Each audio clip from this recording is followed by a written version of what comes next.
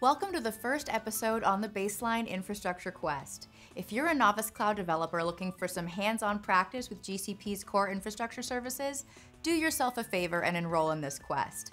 As a student, you'll get practical experience by taking labs that dive into cloud storage, computing engines like Kubernetes, and key application services like Stackdriver and Deployment Manager. By taking this quest, you'll develop invaluable skills that will apply to any GCP project. After you're done with all the labs in this quest, you'll get this badge to recognize your achievement. You can add the badge to your social media accounts and your resume to let others know about your new skills.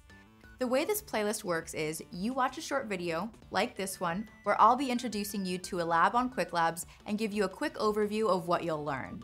I'll also point you to additional resources where you can find more information on each topic. Once you're done watching the episode, you can head on over to Qwiklabs and do the lab. You can watch all the videos and then do all the labs, or you can work on the labs and pop over to the videos to find the additional resources. This is your quest and you can follow it however you'd like. You don't even need to do the labs in order. I'm excited to get started, so let's move on to our next episode and our first lab in the quest, Cloud Storage Quick Start Console.